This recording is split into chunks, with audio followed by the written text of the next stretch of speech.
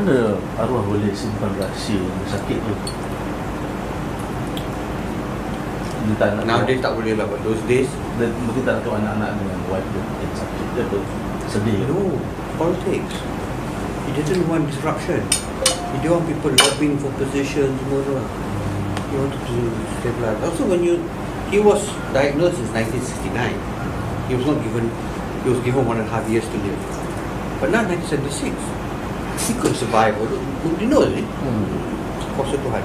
Nobody knows he would have survived or would have passed away. He went to England, not to pass away. He went to England to get medication and treatment. When I passed away, I was 17. The interaction tak banyak. Because he was very busy. Dia keluar, lunch, dinner keluar. And then overseas trips. He worked very hard. But he was always there. We report card dia baca. Yes. Any problem we have, we can go to him. If there's no problem, he thinks everything is fine. So kita okay. I mean, our mother was around, and we brothers are very close. Stick together. I remember masa holiday, nak pergi holiday dengan dia. Always people will follow. Oh, what is it? Whatever reason lah, you want to follow.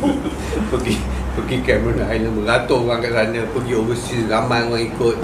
So I used to resent that because quality time.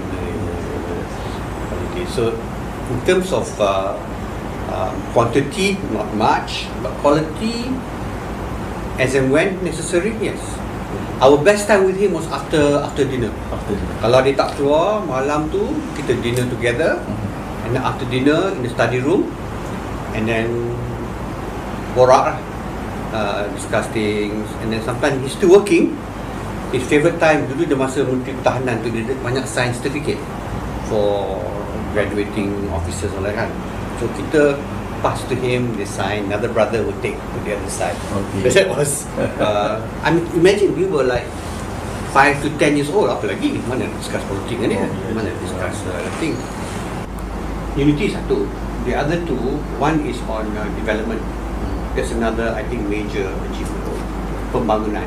I think, he was always very concerned about the welfare of the people. So much has been said about how he went to school, tak ada kasut, all that. I don't think that's the point lah. I think he knew that the government must do all it can to uplift the standard of living of the people. So you see all his different programs, Malaysia plan. Anybody can come to the house. Yeah. Every day ada orang, mostly from Pekan lah, from his constituency. Semua problem tau. Ada orang curi lembu lah, semua. And then he will try and resolve. He will see almost everyone. Kalau ada masa, he will see them all. Ada kursi kat luar bilik makan. And they will come. Those days transportation very difficult kan. It might take the whole day to come. So he will see them. He try and resolve the problem. Apa nasihat arwah pada adik-adik tu macam setiap kali dapat berjumpa, pesanan yang sampai sekarang? I think dia tak payah, didn't have to say anything. Kita tahu, we knew what he stood for and his principles, and we knew that he wanted us to follow the good things about it. Kalau dia tak keluar malam tu, kita dinner together, and then after dinner in the study room, and then borak lah, discuss things. And then sometimes he's still working. His favourite time dulu dia masa Menteri Pertahanan tu, dia banyak sign certificate for graduating officers all that kan. So kita pass to him, they sign, another brother will take to the other side. Okay. That was I mean, imagine we were like 5 to 10 years old. Apa lagi mana discuss politik kan dia, mana discuss I think unity satu. The other two, one is on development. That's another, I think, major achievement.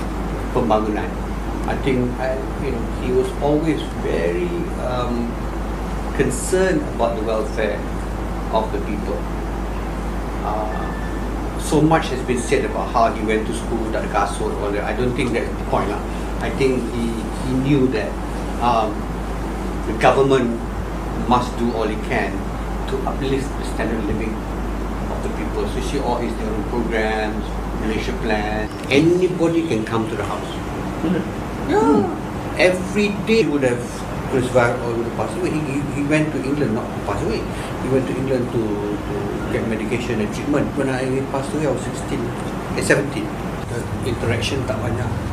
Because he was very busy. Dia keluar, lunch, dinner keluar. And then overseas trips. He worked very hard. But he was always there. We report card dia baca. Yes. Any problem we have, we can go to him. If there's no problem, he thinks everything is fine. So kita okay. I mean, our mother was around. And Macam mana arwah boleh simpan rahsia yang sakit tu? Dia tak nak nowadays tak boleh lah, but those days, dia mungkin tak nak tahu anak-anak dengan wife dia yang sakit. Dia pun sedih. no, politics.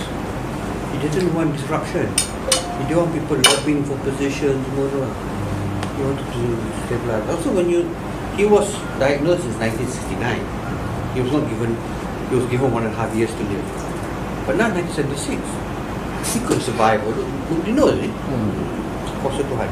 Nobody knows. We brothers are very close. Stick together. I remember masa holiday, nak pergi holiday dengan dia. Always people will follow. Oh, what is it? Whatever reason lah, they want to follow. pergi Cameron Island, beratur orang kat sana, pergi overseas, ramai orang ikut. So I used to resent that because quality time. So in terms of quantity, not much, but quality, as and when necessary, yes. Our best time with him was after dinner.